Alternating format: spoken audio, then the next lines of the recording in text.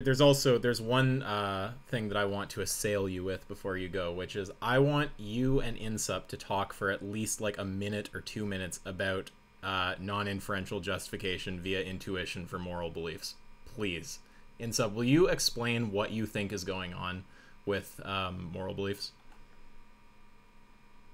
I just don't understand the question, dude. What do you mean? Okay, tell us why you think it's true that it's like wrong, or if I'll just let Jack ask you the questions, but just give us your basic account of what makes something wrong. What makes it wrong? Yeah. Isaac's about to start like an hour-long conversation. That there's a reason not to do it. Okay, so so you say when you see a kid being tortured that you're perceiving some kind of moral fact there, right? Yeah, I have a moral experience. Right, so your belief that killing the kid is wrong is non-inferentially justified by the moral experience, right? Yeah. Okay, Jack, go crazy. Well... I'm sorry to assail you. I mean, I don't... I think that, well... See, when you say perceive, I think probably Insup doesn't actually think it's a perceptual relation. No, right? No, I don't. He probably thinks it's an intuition. Yeah, but I mean, I said intuition. I muddled it with perception, but whatever. I mean, it's non-inferentially justified via intuition. Yeah, I can't make sense of this whenever I talk to him about it, which is why I'm just asking you if you can while you're here. Well, I actually think that moral beliefs, well, I think moral beliefs are justified by experience in the sense that, see, I think that there's a causal relation. Like, I think there are value properties in the world which are perceived, and so when we ask why you believe something, you just say, well, that's what I saw, right? But there's like a lot of issues. So there's a lot of issues that I think would have to be sort of addressed, right? First of all, why we should prefer a account of values in which it's actually causal rather than intuitionistic, right? That's one issue, right? And that's a long discussion. Another issue is whether non-inferential justification makes sense, right?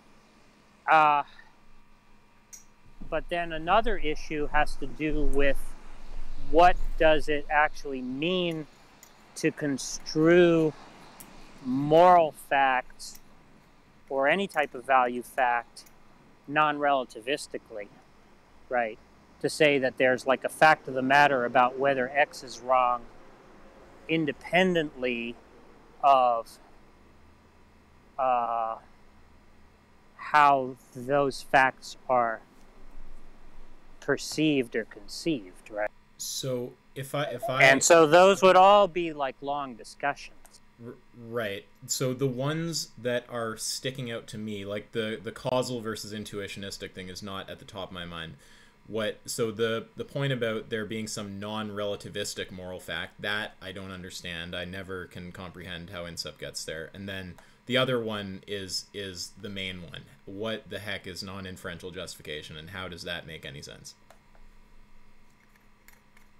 Like, Insup, what do you think? When you say that you're non-inferentially justifying those things, like, can you give me like a synonym? Can you just give some explanation of what exactly that is?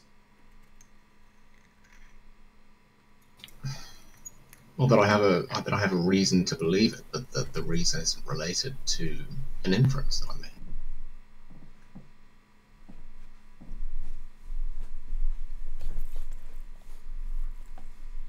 The reason is the moral perception, or the moral experience, the moral intuition. Yeah, well, that's what gives me my reason. And so your intuitions can be wrong, Yeah, epistemic obviously, reason. right? Yeah. So why are these intuitions not wrong, or less likely to be wrong? Well, they're justified. Wait, but you're just saying they're justified by intuition, and I'm calling into question how to tell when something that's justified by intuition, or when something that's intuited is justified or not, and you're just saying it's intuited, right? But I'm questioning. Oh well, that's wait. Yeah, I know. Yeah, that's a false standard, right? You don't need to get outside of some belief forming mechanism to prove that the mechanism is reliable, because that would lead to a regress, right? Then you'd have to prove that the mechanism that you used to test the mechanism was reliable. It would go on and on, right? Rather, you're just entitled to take things as they appear, unless you have some defeater for them. Yeah, what's the word for that? Conservative something? Yeah, phenomenal conservatism. Right. So how do you distinguish between intuitions that are that can justify and intuitions that can't justify beliefs? Well, at least for phenomenal conservatism, any seeming in absence of a defeater does justify.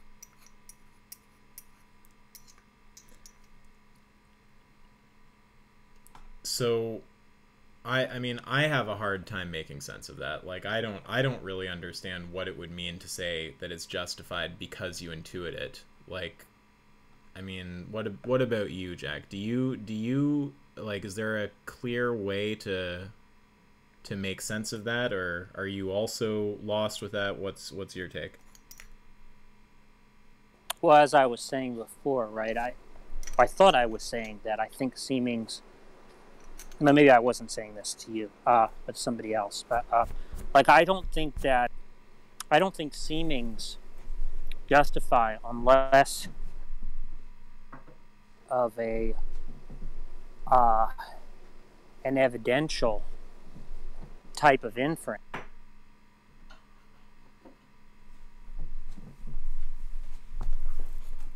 Sorry, you cut out there. You don't. Sorry, think if seemings... I don't think seemings justify unless they're part of like some kind of evidential inference. So, for example, if I thought that the existence of trees implied that should I look in the direction of a tree, I would expect to see one, or expect to have a seeming that there was a tree, right? Something that looked like a tree. If I expect to have a seeming of that, then I could say that having the seeming is confirmation of the hypothesis that there's a tree there, because the tree hypothesis predicts the seeming, right? But that's to offer an inferential justification, right? And so that's clearly not what people seem to mean when they say that seemings justify. They seem to think it justifies even without that inference, right? But I just don't see how a seeming raises the probability of a proposition being true without the inference, right? So the idea is that I think we have this notion of justification in which inference is uncontroversially justified, right? Like almost everybody will agree that deductive or inductive or abductive inferences, for example, all are justifiers, right? So the proponent of non-inferential justification wants to say that those are just one type of justifier and seemings are another type of justifier. So they both share in this broader notion of justification, right? Which is somehow deeper. But the problem is, if what it is that makes inferences justifiers, that they increase the probability of a proposition being true, and that's not true of seemings, it's not clear to me why proponents of phenomenal conservatism aren't just changing the subject and talking about schmustification, when they say that seemings justify, they're really saying, it seems like they're really saying seemings schmustify.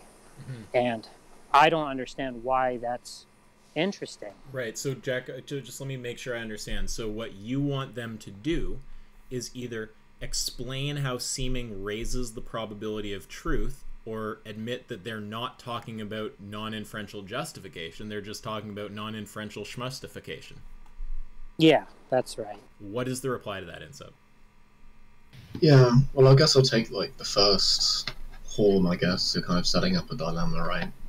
So, the question might actually just be begging the question to say that, right? Because if you say, well, how do you know that this criterion, this foundational criterion that you have, is producing true beliefs? You know, isn't that question just denying the very claim that a foundationalist makes, that there doesn't have to be inferences stretching back and back, that there can be foundational beliefs that are justified? You know, isn't that sort of just reasoning in a circle against the foundationalist? I was just saying that I took it that justification, that inferences are uncontroversially justifiers, right? And it seems like everybody would agree that how an inference justifies is through the fact that it raises the probability of the proposition that it's a justifier for. Proposition raises the probability of the... You cut out. Sorry. I take it that everybody is going to agree, all parties to the debate are going to agree that what it is in virtue of that inferences justify is that they raise the probability of the belief in that the proposition in question is true, right? Oh wait, can people reject that? Aren't there different notions of justification, right? Reliabilist notions, and then there's like deontological notions of justification. I don't really understand how that isn't going to involve probabilities, right? You're saying when you give a justification, right? If it's an inductive or abductive one, right? You're giving an argument that some conclusion is more probable. Some conclusion is most likely true, right? Or is likely true, right? In virtue of the fact that these premises are likely true, right? And there's some kind of valid inference rule being employed, right? Mm-hmm. So you're making an argument that some proposition is likely true, right? Now, if you give a deductive argument and the assumption is that the premises are true and that there's a valid inference rule being employed, right? It just follows that the belief should be taken to be true because given those assumptions, there's a probability of 1, right, that the conclusion is true. And so if you take all that away, if you take sort of like the probabilistic element away from justification, I just don't know what it is that people are talking about. Yeah, I mean, can someone say that they're coextensive, you know, justification and probability, but that they aren't the same thing? That these are different notions? I mean, presumably you are aware that there are philosophers who say that, right? Who will talk about like justification as a deontological thing, as a normative notion, not as a naturalistic notion, right? Having just to do with probabilities. Well, I'm not making an argument to naturalize justification. I don't think that anything that I said there is commits me to any kind of naturalism about justification. Right, but nonetheless, you recognize that there are different ideas about justification. clearly there are different ideas about it. What I'm saying is that I think that it's uncontroversial. You cut out. Sorry,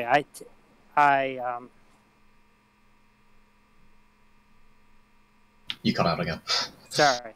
I just take it as uncontroversial that inference is justified, and that how they do it is by increasing the probability that the belief that one is offering a justification for is true. So the question is, if non-inferential justification is indeed justification, how is it, if it doesn't actually, if either it's must in some way increase the probability of the belief is true, then the question is, how does that work if it's not part of some kind of like evidential argument of the type that I sketched, right? If it doesn't do that, how does it do it? And if it doesn't do it, how is it justification at all rather than just changing the subject? Okay. So, I mean, I guess I could push back on what you said about justification, but yeah, that doesn't seem very interesting, so I'll just grant it. So what you're asking for, right, is a meta-justification. You're saying, well, why believe that this criterion of justification is actually doing any work, right? So you realize you're asking me for a meta-justification? I don't think so. Well, that sounded to me like what you were asking for. What were you asking for, then? I'm asking for an explanation for how it is that seemings, A, either increase the probability of a proposition being true, or if it isn't taken to do that, how it's not talking about a different notion of justification, and in fact a mere change of subject, right? Which is to say, equivocating on the concept of justification. Yeah, well, let's just grant that they aren't talking about different things, right? And that they are talking about the same thing. Let's just, we can just suppose that.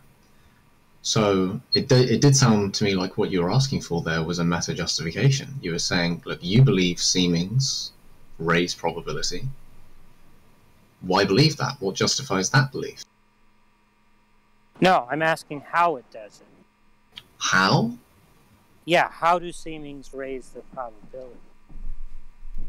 Oh, it seems... Oh, I guess I don't know. I don't have an account for that.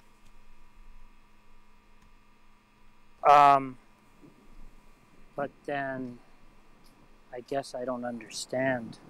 You're saying that... But I'm not sure I need one. Wait a minute, but aren't you saying something like,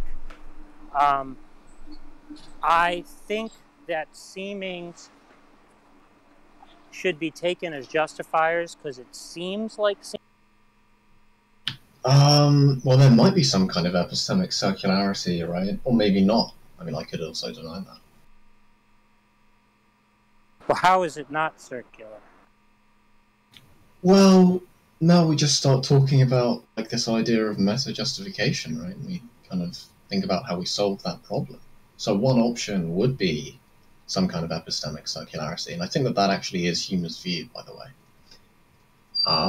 But the other option, maybe there are other options, right? Maybe you could appeal to particularism at this point. Either say that the criterion is a particular itself, or that it's inferred from other beliefs which are particulars. And that would be another option. I guess I'm not seeing how that's an answer to the question. So you're saying that you could deny that you ought to believe that seemings justify because it seems like they do. Someone could say that, yeah. Someone then, could think that there's epistemic circularity. Wait. No, I was saying if you didn't think that the justification was circular, right, the question is, what actually is the justifier? Yeah, so maybe you could appeal to some kind of particularism. How does that work? Well, you might just say that the criterion is a particular. What particular is it? Well, phenomenal conservatism, right? That proposition, you might say, yeah, that's a particular. Wait, but how? I don't see how that escapes. Well, why not? You asked for the meta justification. That's a meta justification. So if I said, why should I think, right, that seemings are justifiers when I don't understand how seemings can do that, right? It sounded like you said, on the one hand, you could say that... Yeah, you could say it seems like they do. That would be one option. That seems circular, right? Yeah, that's epistemic circularity. Right. So now if you resisted the circularity, what's the other option? You could appeal to particularism. But I'm not understanding that. What do you know?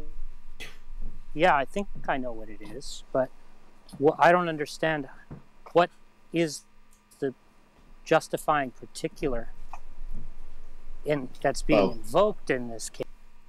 Well, I would say I don't know how the particular is justified. That's why it's a particular. Wait, but is it an appeal to the fact that it seems to be true, or an appeal to something else? I don't know. It's a particular. I don't get it. Well, on the particularist view, you don't need to know how you know something in order to know. It sounds like you're just... No, but that's just appealing to some kind of external justification. No, it isn't. It's appealing to a justification that could be internal, right? It's just that you don't know what it is. How could it be internal if you don't know what it is? Well, because you could be aware of the thing that is justifying, but you wouldn't know that it is actually the justification. I don't understand. Well, look, I could be aware of something in my experience, right? But I might not know, I might not have a higher order belief that that thing is my justification. Oh, I might not know that. But that's externalist justification. Is it? But it's a thing Yeah. in the experience. It's a thing you're aware of. No, what it means for it to be externalist is that you don't have to have access, right, to how it justifies. Right? So Even for if it's instance, something... like if it take like the chicken sexer case, right? The idea is that I might be able to say that, there's some intuition, right, that is what moves me to put the chicken in one group rather than the other, right? One sex group rather than the other, right? But I don't actually know the mechanism, the reliable mechanism, right, which explains that. But nonetheless, the reliable mechanism that explains it, right, is the justifier for the belief. That's that chicken is male rather than female, right? That's externalist justification. Yeah, it's not something you're aware of. But in the case I described, it's a thing in your experience, or it could be, right? No, the intuition that the chicken sexer has is in their experience, right? But the point is they don't have access to the justifier. But nonetheless, what the externalist wants to say is they are justified by the operation of the mechanism. Well, wait, is the thing that's justifying them the reliable mechanism, or is it the intuition that they have? It's the reliable mechanism. Yeah, well then it isn't something they're aware of, right? The intuition isn't really relevant, it's the mechanism. Well, the point is it's because they have the intuition that they group, right, the chicken in one group rather than the other, right? Now, Okay. that's going to involve a belief, right? They're going to say, because of this intuition, I think that this this chicken is male rather than female, right? Now okay, the so that's the causal. Yeah, now the That's the causal explanation. The externalist wants to say that even though they don't have access to the justifier, the belief is justified by the mechanism. Yeah, but they're not aware of the mechanism, right? It's not in their experience. Yeah, that's the whole point. That's why it's but externalist. on what I said, where there's actually something in your experience that's justifying the belief, you are aware of the thing, it's in your experience, you just don't know that it is your justification. Wait, but that's just phenomenal. No, it isn't. I thought that phenomenal conservatism was that because something seems to be true, it justifies the belief that it's true in the absence of the defeater. Yeah, that's PC. But that's not what I said. Right. So wait a minute.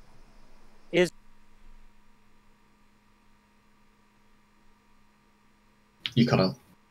When you said there's something in the experience, that's a seeming, right? Yeah, I said that there's something in the experience, and that would be a seeming, but I didn't say that the seeming was the justifier.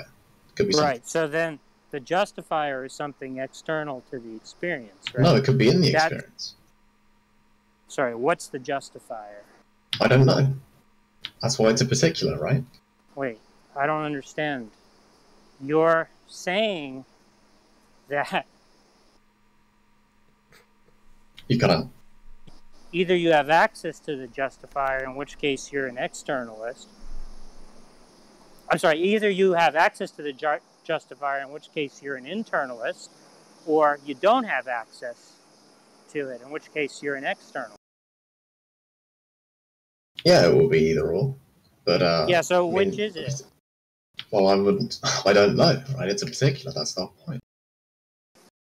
I don't understand. I don't understand why saying it's a particular is relevant here. Well, because that's the whole point of the particularist view. They say they don't know, right? They don't have to know. I thought that the whole point of the particularist view was that there wasn't some generalization that could be made about it. Well, no, they still think you can make a generalization. They just think you can start with the belief and have knowledge without having a method. Without having a method? Yeah, they think knowledge comes first. Then you get your method from your knowledge. Okay, so what are we taking knowledge to be here? We can justified belief. We can just go with JTB for a rough and ready, definitely. Right, okay, so you have a justified belief, right? So the question is, what's the justified? Well, if it's a particular, I wouldn't know. I might know once I've done more reasoning, right? Maybe it's phenomenal conservatism, right? Maybe it's something else. Yeah. Wait, but I don't think that if it's a particular, you wouldn't know. Well, maybe you would and maybe you wouldn't, but the point is that you don't have to know. If you're saying the belief is justified, right, either you have access to the justifier, in which case you're an externalist, or you don't have access. Sorry, either you have access to it, in which case you're an internalist, or you don't have access to it, right, in which case you're an externalist. Okay. Right. So that's one issue, externalism versus internalism, right? The other issue is whether the justifier is inferential versus non-inferential, right? So there's two issues, right? Now, what I was saying, the way this started was by saying that I didn't understand, that it seemed to me non-inferentialists are up. You cut out. So the way this started was by saying that I think that proponents of non-inferential justification have a dilemma, right? Which is, on the one hand, they give an account of how seemings can justify, right? Or alternatively, they explain how it is that they're not changing the subject when they talk about justification, right? Okay. So I'm trying to remember now. So on the one hand, you said that You cut out. it seemed like on the one hand, you said so. On the one hand, You cut out again. Sorry. On the one hand, you said they could explain it by saying that it seemed to be true, right? But that's just to appeal to phenomenal conservatism. That's epistemic circularity. Yeah, that's just to appeal to phenomenal conservatism to justify phenomenal conservatism. Right, but they would distinguish between benign circularity and malignant circularity, right? And they'd say that this is of a benign kind. Yeah, well, that I don't understand. But then you said that... Well, I just gave another option. Sorry? I just gave another option. I mean, I didn't assent to either one. Right, I understand that. You said if they wanted to resist a circular justification for phenomenal conservatism, right, they could offer some particularist justification. And that's what I didn't understand. Right. So I guess there's like two options within the particularist kind of take on this, right? That would be to say that phenomenal conservatism is itself a particular, or to say that it's inferred from other particulars.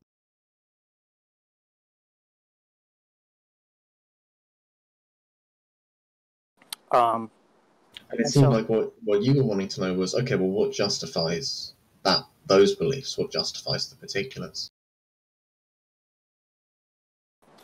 Well, no, I just don't understand what it is that you're appealing to there. Right, so... Well, do you understand the particularist view? No, not in this context. Okay. Yeah, it's different from moral particularism. Yeah, no, I'm aware that there's a distinction between particularism and Methodism in epistemology, right? But I don't understand how you're deploying. Well, I'm saying that PC could itself be a particular, or that there be other particulars that we have, right? Like maybe the laws of logic are a particular or something, and that we reason looking down at those particulars and come to phenomenal conservatism. But I don't understand how that's an answer to the question. Well, you asked how they were justified. I didn't understand the question. I didn't ask how they were justified. I asked how they were justifiers. Yeah, I just don't understand what you're asking for there. Well, what I said was, right, that it's uncontroversial that inferences justify in virtue of raising the probability of the proposition being true, right? So, if the proponent of phenomenal conservatism... You cut out. Proponent of phenomenal conservatism seems to me to have to deal with a dilemma, right? They either have to show how it is that seemings raise the probability of a proposition being true, right?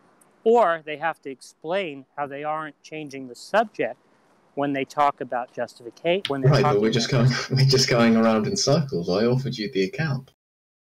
I don't think you have. I don't think you. Well, I think I did.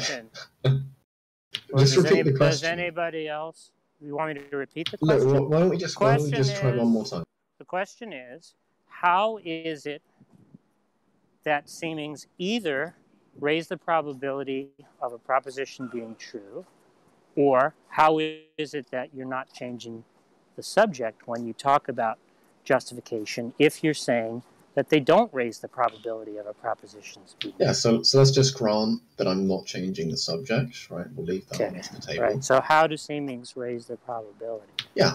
So there's options here. Okay, I gave two. We could say that there's some kind of epistemic circularity and that this is a benign kind of circularity and that it's acceptable, right? Or we could appeal to epistemic particularism, and we could say that the criterion is known because it's a particular, or that it's known inferentially from other particulars. Yeah, I don't follow that. I mean, I don't know how else to put it. Like, maybe I'm just not understanding the question. Isaac, do you have a take?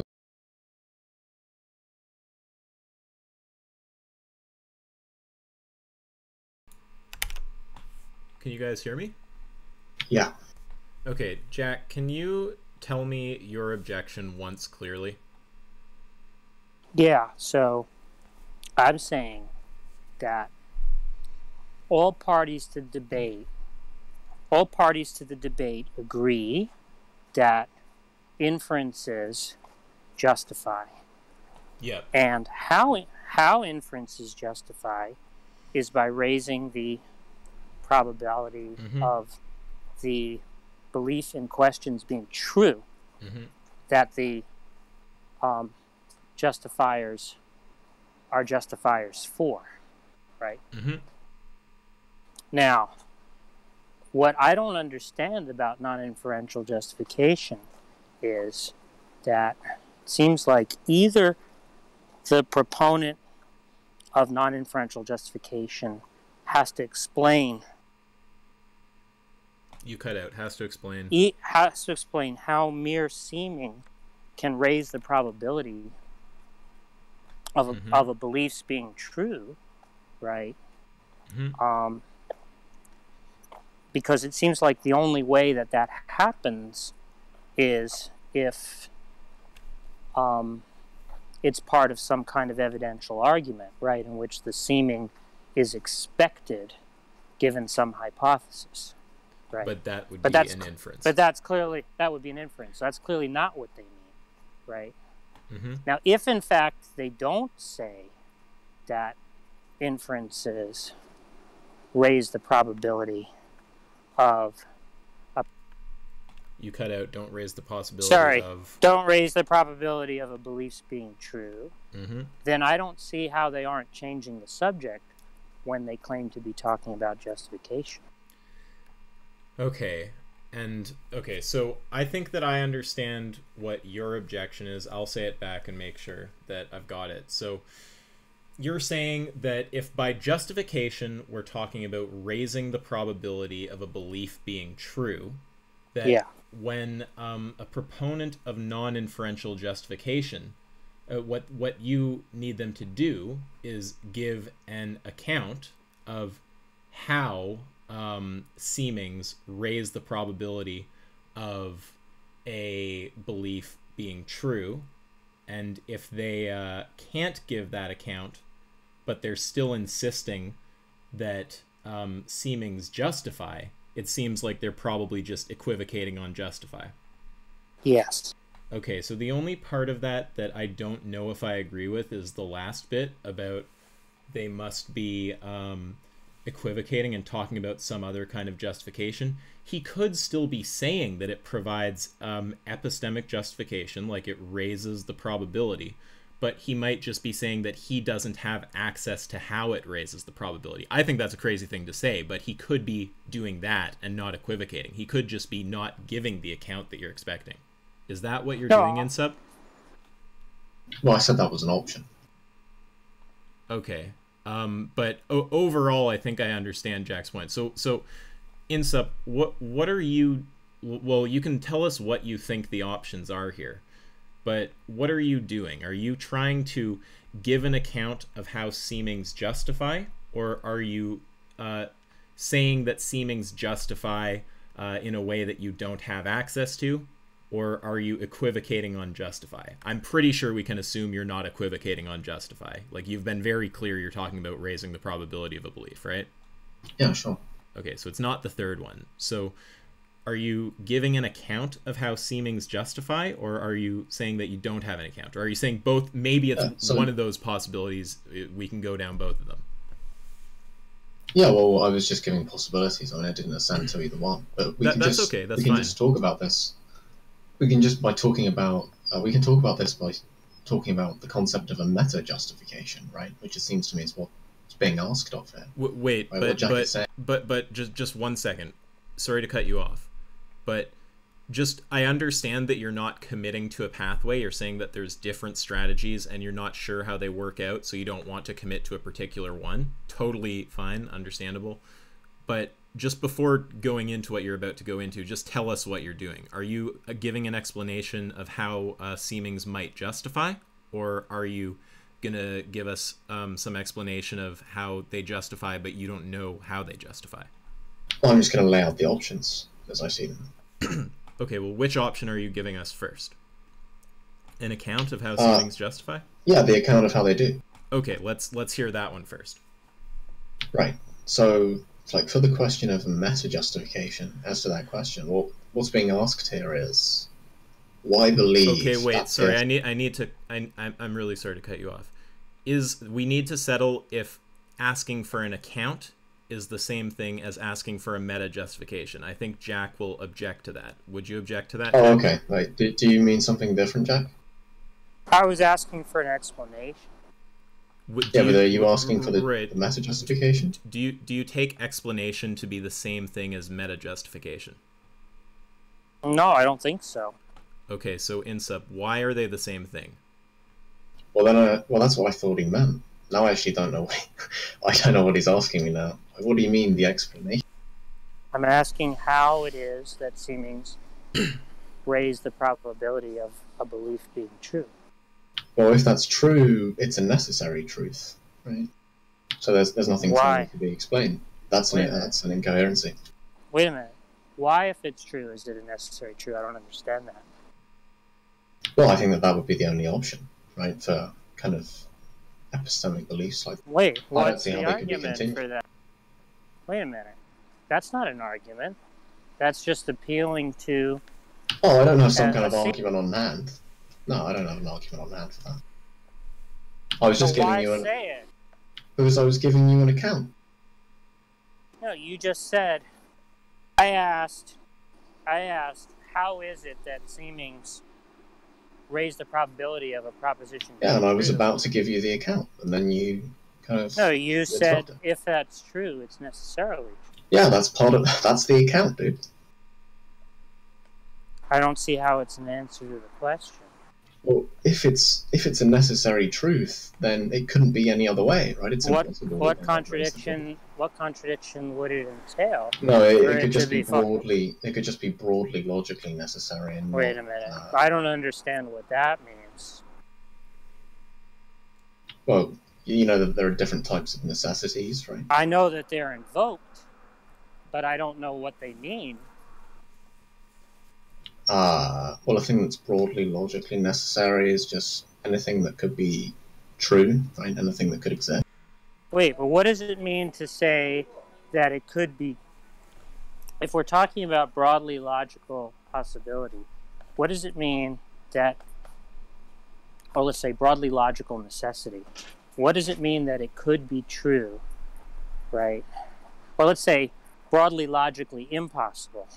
What does it mean to say that it could not be true if its denial entails no contradiction? What does that mean? Well, that it couldn't be real, right? It could never exist. It could never be the case. In virtue of what? I don't know if that question makes sense. Well, it just sounds like you're invoking some kind of brute necessity.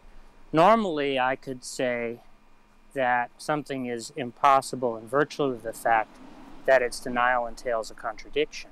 Right? Well, why does that make it impossible? Sorry? Why does that make it impossible? I thought that was the most fundamental notion. Yeah, but can't I just ask the further question? No. Well, then I'm going to say no. I don't understand that.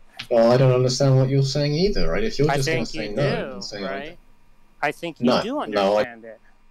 Yeah, you understand. Well, then I'm just going to mirror you here, and I'm going to say I think you understand what I'm saying. No. The point is, right, it doesn't make sense to ask for a further justification for why something is false, is necessarily false, if it's a denial entails a contradiction. Why is that, Jack? Right? Sorry? Why is that? Because there isn't a broader notion of justification to appeal to. What about epistemic worlds, though? What does that have to do with it? The point is, isn't that a broader notion? The point is, right, that the broadest notion of necessity is going to be, the broadest notion of necessity is going to be conceptual necessity. We don't ask a further, well, that's something different. We don't ask a further question, right, about what justifies the claim that something is impossible if it entails a contradiction, right? Because that would just be to question the law of non-contradiction itself, right? I presume you agree that there... Yeah, I accept it, but there are philosophers who reject that. Fine. You cannot. A philosopher who rejects it is just going to be asked the question, right? What notion of possibility are you appealing to when you say it's possible that the law of non-contradiction is false? Maybe epistemic possibility, right? I don't see what that has to do with it. Or isn't that another kind of possibility? It's not within the family of modalities that I'm invoking here, right? But isn't there an overlap? Yeah, there can be overlap in the sense that we can say that given that we don't know that a contradiction holds, that it appears to be epistemically possible. But once we knew that a contradiction held, we would understand that it was epistemically impossible, right? Well, wait a second, isn't that the very thing that a dialetheist rejects? A dialetheist is going to be asked, right, what notion of possibility they're are appealing to when they say that it's possible that the law of non-contradiction doesn't hold. Yeah, well, they have alternative logics, right? Or they could talk about epistemic possibility. I don't see what epistemic possibility has to do with it. Well, because then they're saying that it's possible that there exists a true contradiction, right? With respect to what we know, that could exist. But I don't understand what that notion of possibility is. Well, you're just saying you find it unintelligible. Yeah, I find it unintelligible. Okay, well, well, that's not an argument, Jack. Wait, I think there's a misunderstanding in Insup. It's not meant to be an argument.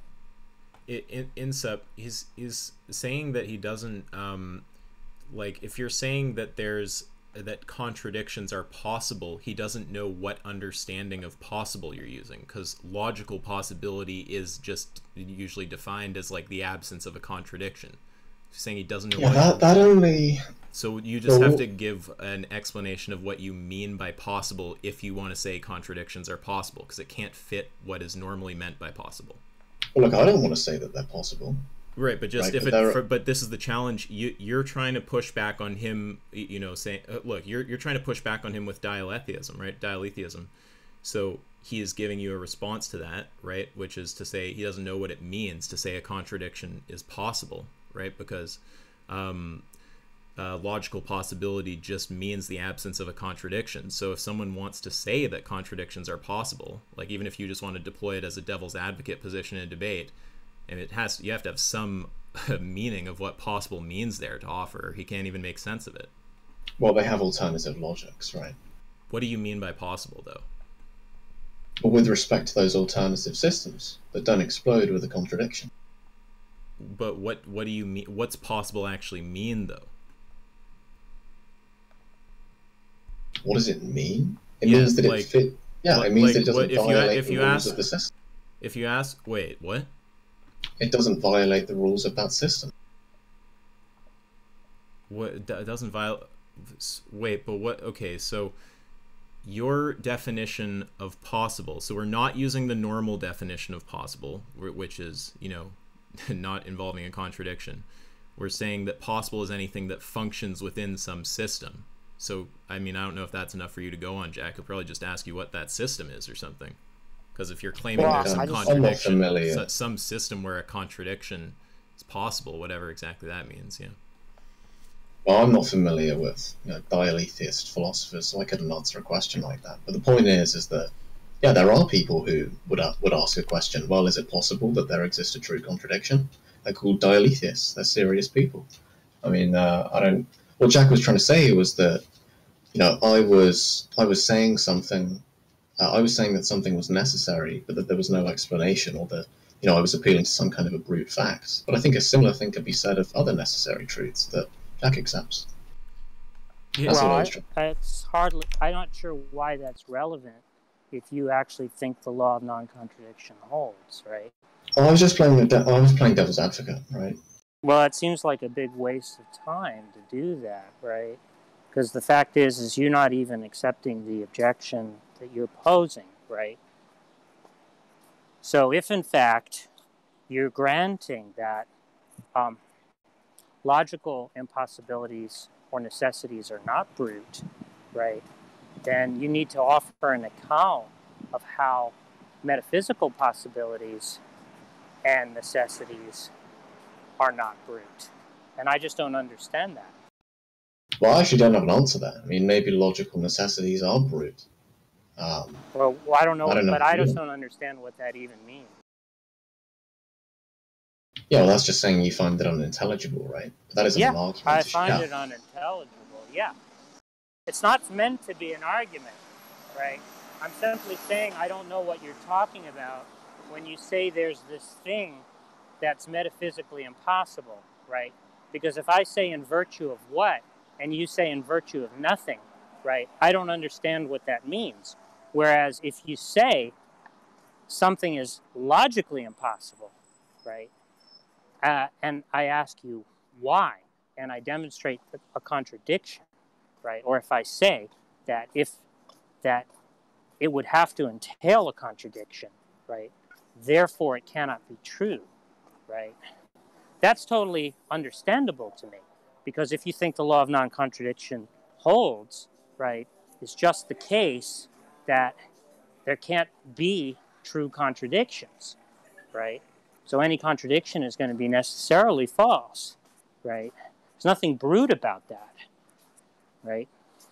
But you're just saying for no reason at all, for no explanation at all, some things are somehow necessary, whatever that means, and I have no idea what it means, right? That there's some subset of possible worlds, right, in the space of possible worlds that are logically possible, right? There's some narrower set of possibility, right, in which there are things that really are impossible, even though there's no explanation for why, because it's not the case that it would entail any contradiction for them to hold, right? Mm-hmm. Not in virtue. So what are you saying there? You just don't understand that idea? Yeah, I don't understand the idea. Now, for instance, if you were talking about nomological possibility or nomological necessity, right, I do understand that idea. That's a that's a notion of necessity that's narrower than logical necessity.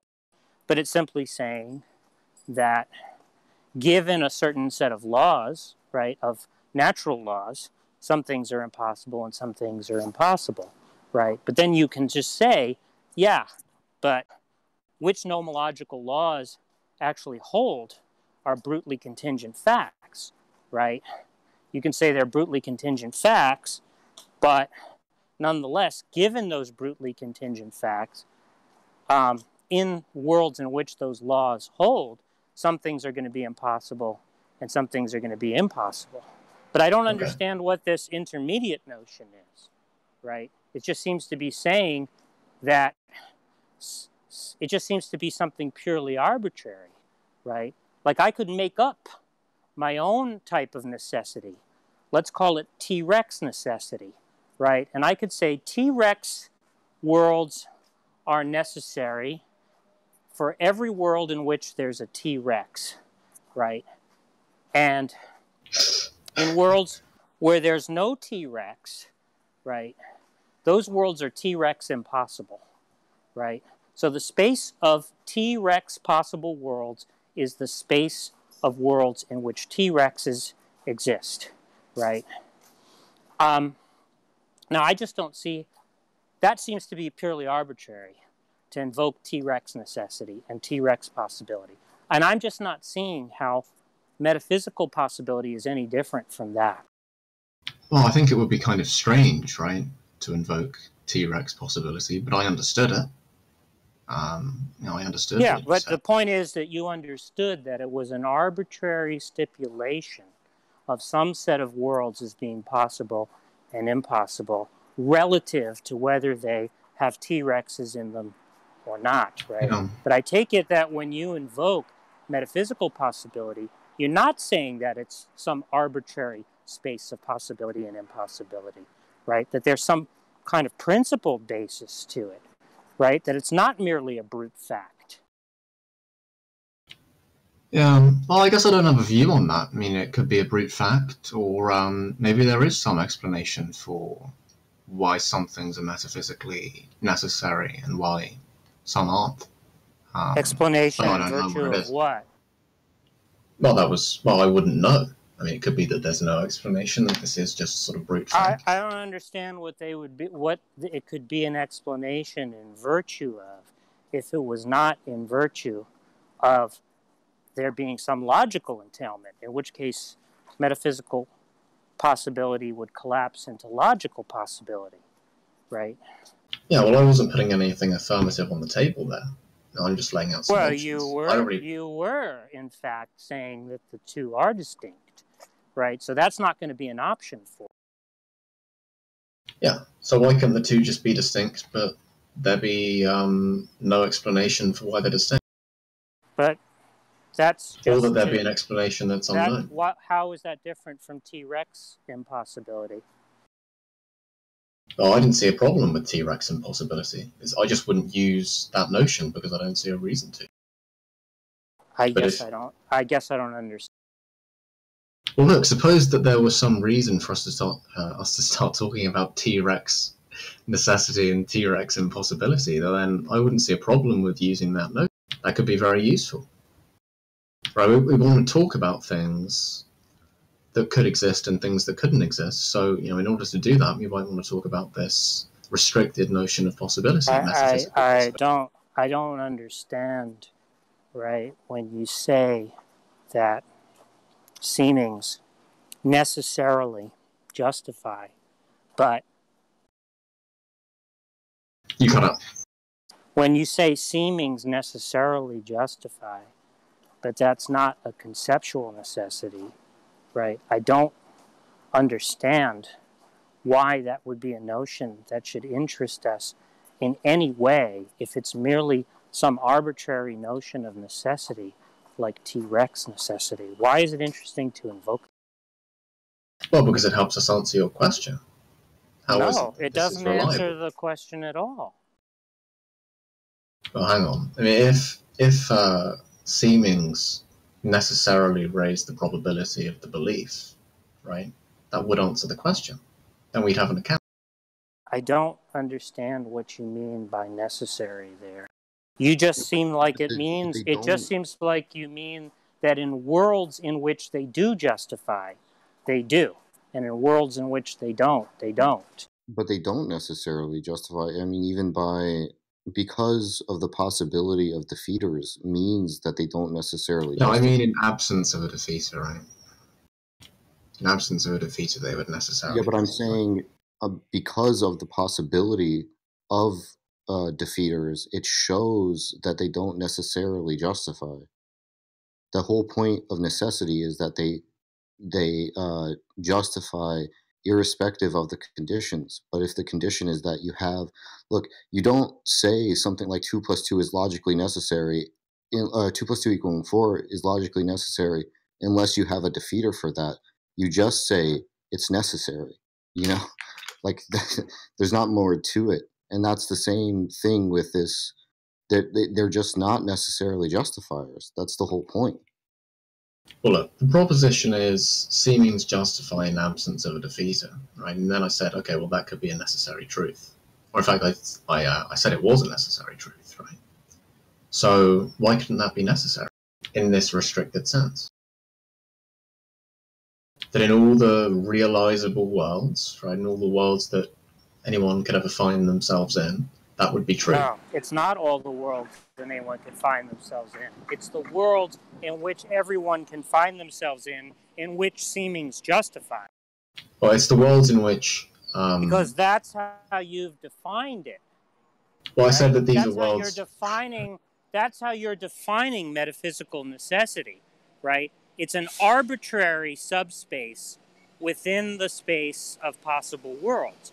So when you say it's metaphysically necessary, you just mean the worlds in which it necessarily justifies, right? Well, I define that's just arbitrary. That's just arbitrarily excluding the worlds in which they don't justify. Just like when I talk about T-Rex necessary, right? If I say that world is impossible according to T-Rex necessity, because T-Rex necessary worlds are the ones in which, because T-Rex necessary worlds are worlds in which the only possible worlds are worlds in which there are T-Rexes, right? I'm just excluding the worlds in which there are no T-Rexes, and I'm saying they're impossible worlds, by which I just mean they're T-Rex impossible worlds. That's just ludicrous, right? So when you say that you can appeal to the notion of T-Rex necessity to justify metaphysical necessity, you're just saying you can arbitrarily... You cut out. When you say you can appeal to T-Rex necessity to justify the notion of metaphysical necessity, you're just saying that you can arbitrarily exclude the worlds in which seemings don't justify for no reason at all. There's no logical incongruity, right, in worlds in which seemings don't justify. You're just arbitrarily excluding them, right, by defining the notion of metaphysical necessity relative, right, to this concept. How is that not ludicrous? Well, I think that that's a little facile, right? I mean, broadly logical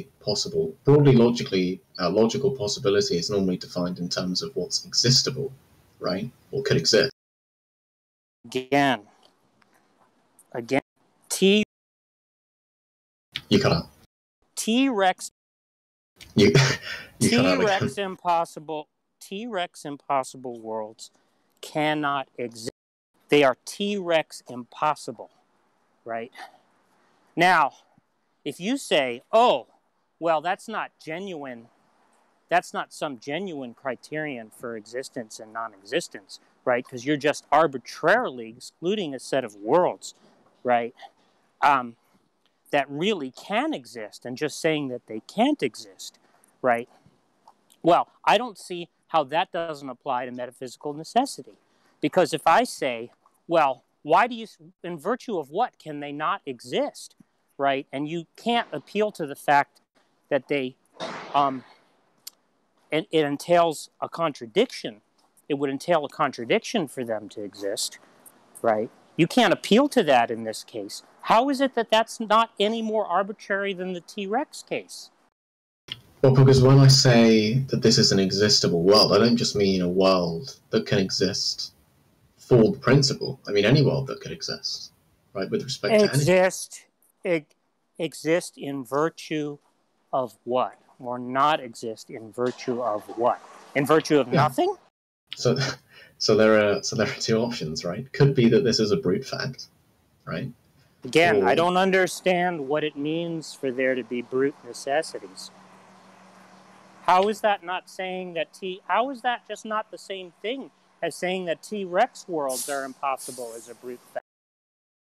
Well, they are impossible for T-Rexes, right? T-Rexes can't exist in those worlds. You're just saying the same thing. Metaphysically impossible worlds, right, are impossible in the metaphysical sense of impossibility, but not in any other sense. Yeah, I think that that's a little facile, right? This is relative to whatever could exist. Don't you think that that's an Again, important when you sense? say could, there, you just mean metaphysically impossible or metaphysically possible, right? So you're just invoking the notion you're trying to explain in the explanation.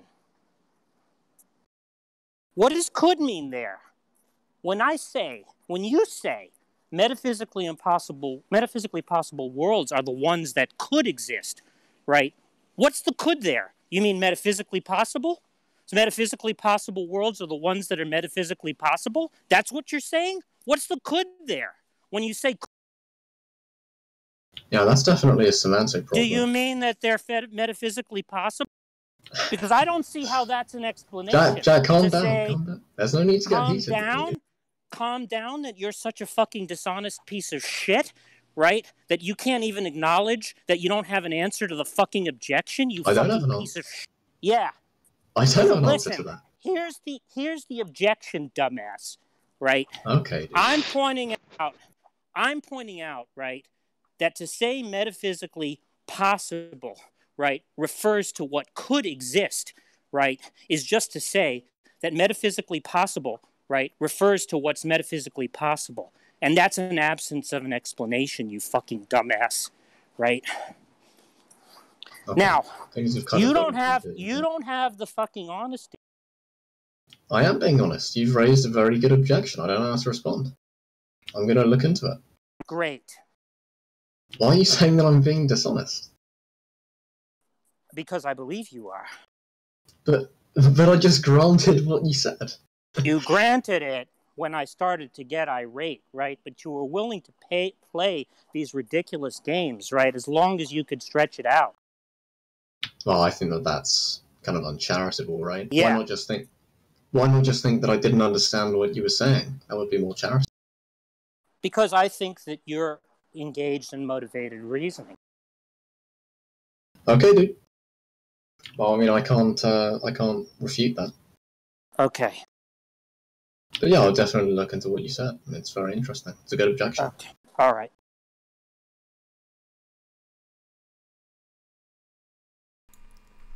All right. Well, I'm going to bed. Sorry that got heated, I guess, guys. But good talking to you all. Have a good night.